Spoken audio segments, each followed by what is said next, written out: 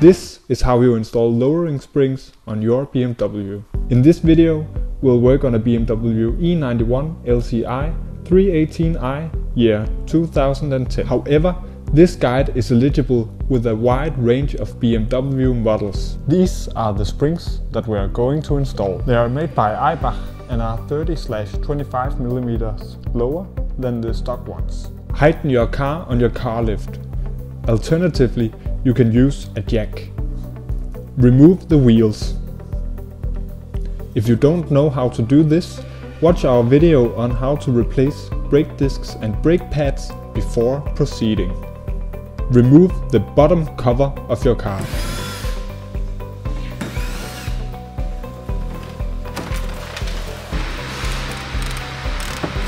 Disconnect the various cables and electronics.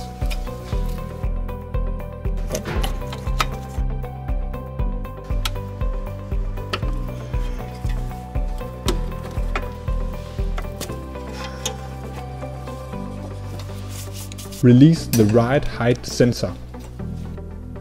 Spray some Brunox turbo spray on the bolts that you will be loosening. Grind off the bolts with a wire brush.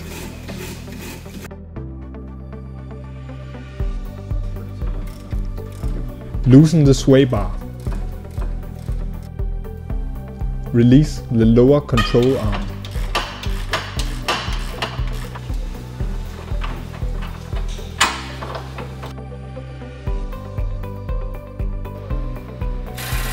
Release the tie rod end. And now lower your car. Unbolt the strut bars.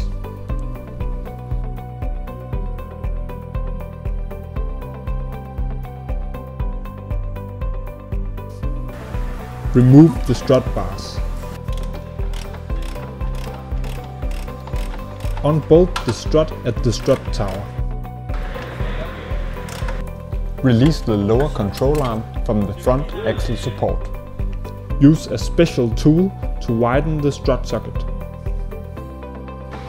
Pull the strut out of its socket. It is very important that you leave the spring on the strut for now.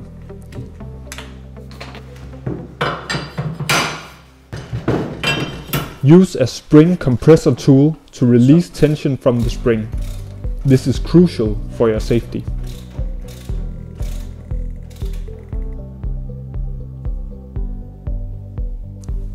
Release the top bolt.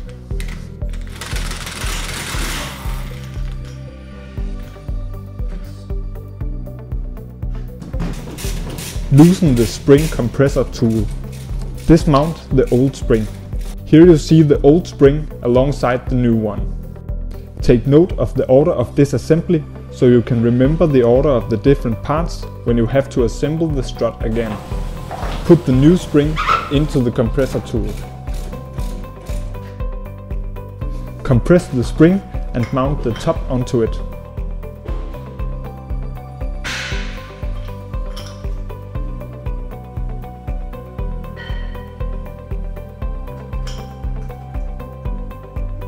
Tighten the bolt. When the top bolt is securely locked on the strut, release the compression tool and remove the strut from the tool. Degrease the strut and strut seat with a cloth. Now assemble everything in reverse order. First, slide the strut into its socket and tilt it into its place. Then bolt on the tie rod.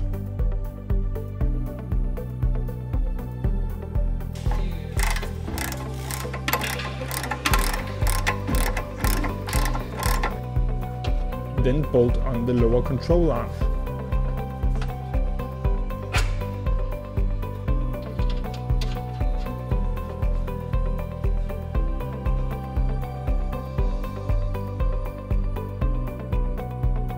Then the strut tower.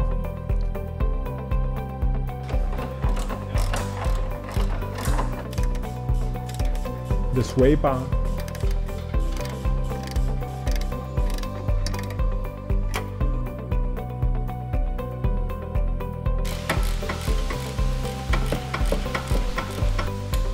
Now tighten the components with a torque wrench.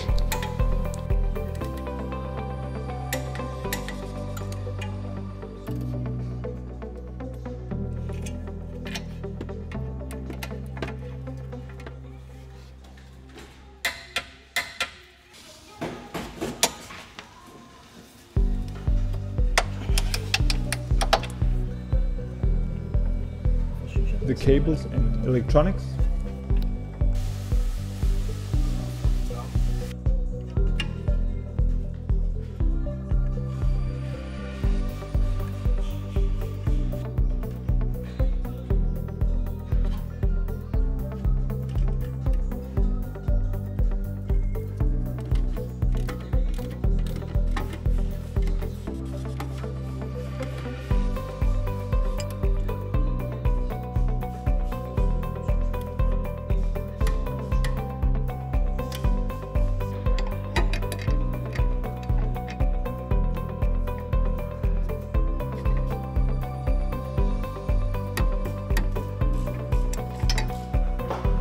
Mount the strut tower bar and tighten its bolts as shown on the screen.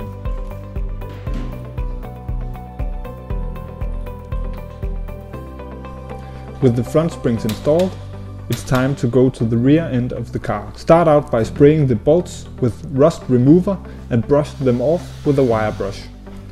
Remove the bolt connecting the spring to the swing arm.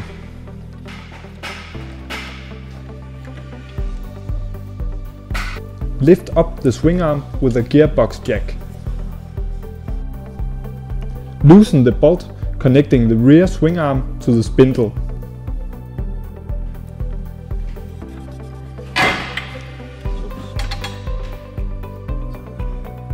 Remove the rubber at the upper spring socket.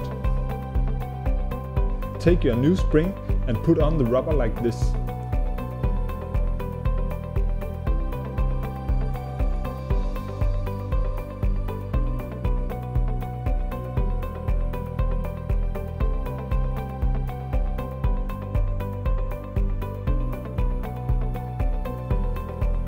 Insert the bolt holding the swing arm in place.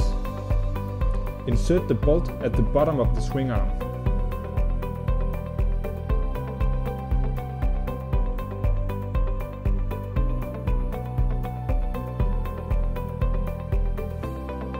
Tighten the bolts.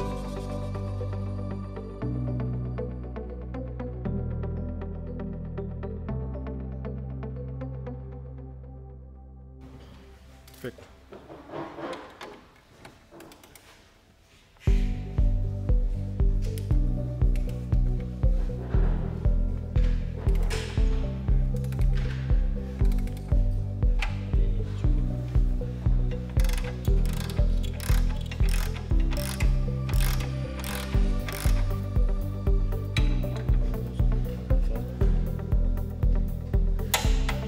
The wheel hubs on this car were dirty, so we cleaned them with a wheel hub cleaner mounted on an air wrench. Put some copper ease onto the wheel hub. Mount the wheels.